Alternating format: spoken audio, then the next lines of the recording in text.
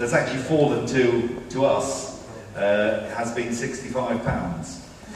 Well, I have to say that's a sort of value for money that I'm going to be looking for as the new city mayor across all of our activities in the years to come. But to be serious, I think first amongst those to be thanked to Johnny Wright, because I think the quality of the prints that we've got here is very much down to their skill and their generosity, and our thanks to them first.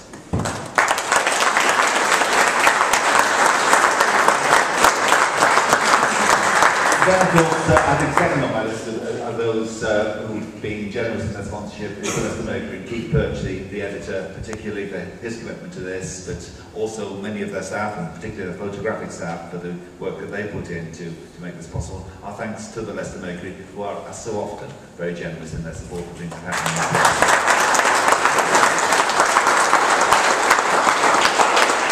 And the third specific sponsor I want to thank, of course, may have others who need to be mentioned today and who deserve thanks, but I also want to thank Phil Gardner of Lighting Designs, because I think the lighting, particularly on this side, is very much down to them. They've done an excellent job to show those prints there at their best. So that's everybody who's made the exhibition possible and the gallery possible. There is one other person who I want to thank, and I'm not even sure whether she's here today actually, but that is Nicola Wood for that brilliant sculpture down there. It is very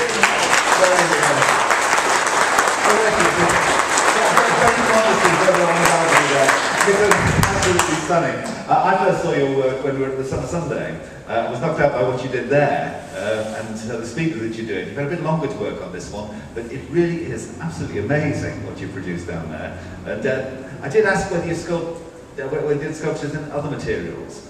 They told me you did ice. Yeah. I understand that was suggested as a prospect here, but our structural engineers, for some reason unaccountable, wouldn't have ice. I felt we'd have to make do with sand, but my goodness, had we made do with something this brilliant. Well done, Nicola.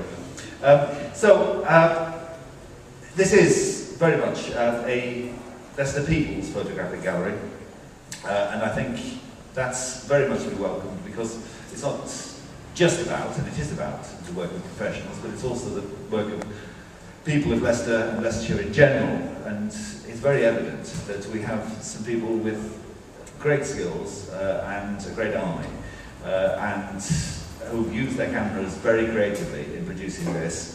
And it's an enormous tribute to them that we've got such high quality here. But I must say, I'm particularly impressed by some of the work by young people.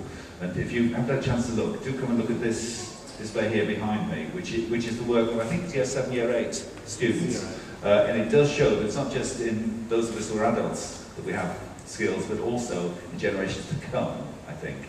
Some magnificent photographers. I hope that they'll be inspired by what they see here in general, by what they see from what other young people have produced. And I do hope that this will inspire others to recognise that when they have a camera in their hand, they have something that can produce artistic displays of very high quality, and that they do have something that they will have here in this gallery, an opportunity to share with others.